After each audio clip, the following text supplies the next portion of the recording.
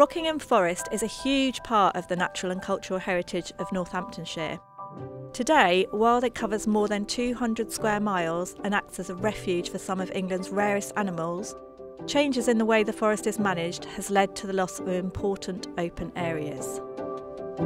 That's why Back from the Brink's Roots of Rockingham project has been restoring and managing the network of these woodlands. We've been creating more available habitat for our vulnerable species and improving the way the remaining forest sites are managed. But before the project team led by Butterfly Conservation could tackle the huge amount of work necessary for restoring Rockingham Forest, it needed support.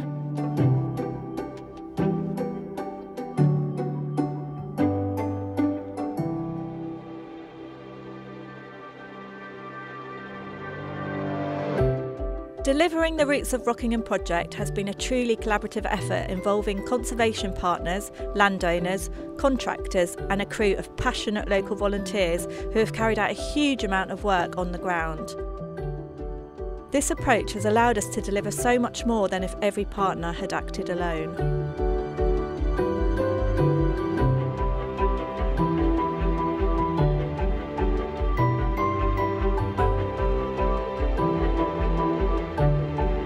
Before we could start any habitat management or plan any species recovery work, we needed to know for certain what our baseline was, so which species are here and what state their populations are in. Our volunteers have been simply invaluable in helping us complete this painstaking work monitoring our priority species such as adders, barbastelle bats, marsh tits and also the vital food plants for chequered skipper butterflies and concolorous moths.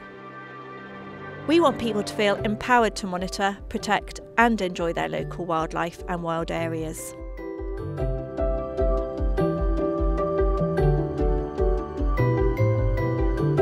Rockingham Forest is crisscrossed by rides.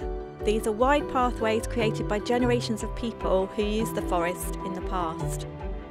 As lives and priorities changed, the rides became abandoned and overgrown. So the incredible diversity of plants and animals that depend on these open light areas has been at risk of disappearing. Every year our team of staff and volunteers has cleared invasive vegetation along the rides to create warm patches of sunlight essential for adders, space for the food plants of butterflies and moths to grow, and nighttime hunting grounds for bats. All of this hands-on work has happened in the winter months when the wildlife is less active.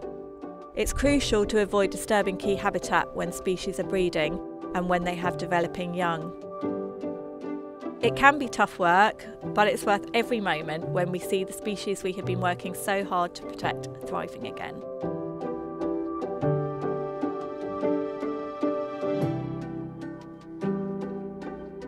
Once we were sure we created enough suitable habitat, we knew the time was right for us to bring the chequered skipper butterflies from Belgium and release them back here into the Rockingham Forest.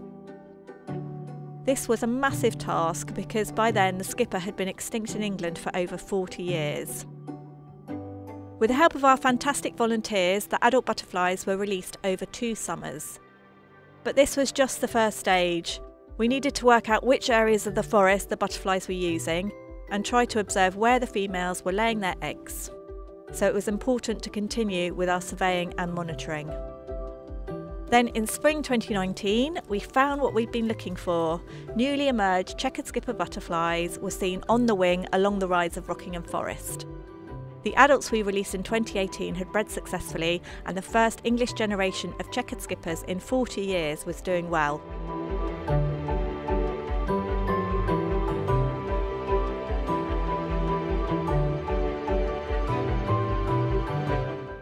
We want everyone to be able to discover and enjoy Rockingham Forest and its wildlife. That's why Back from the Brink has worked with schools, local artists, photographers and filmmakers to celebrate the forest and bring attention to its importance.